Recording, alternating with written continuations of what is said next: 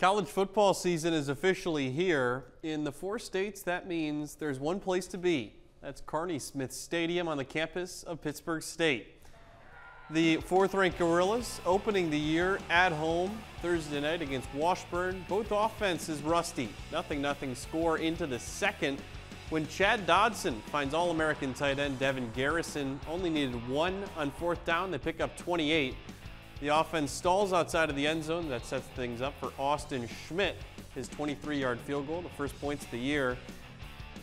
Later on, more defense. Jack Barkley forces Washburn out of field goal range. Then Pitt State threatening to take a 2-score lead into half, but Dodson, the one who's sacked by Phoenix Smith. Gorillas take a 6-0 lead, come out in the 3rd quarter, and the defense comes to play. That's an interception by Antoine Nunn Jr. That set things up for the PSU offense at the 27 of Washburn. 4 plays later, Dodson calls his own number. Quarterback sneak. After unpiling everyone, the refs say, yes, he's in.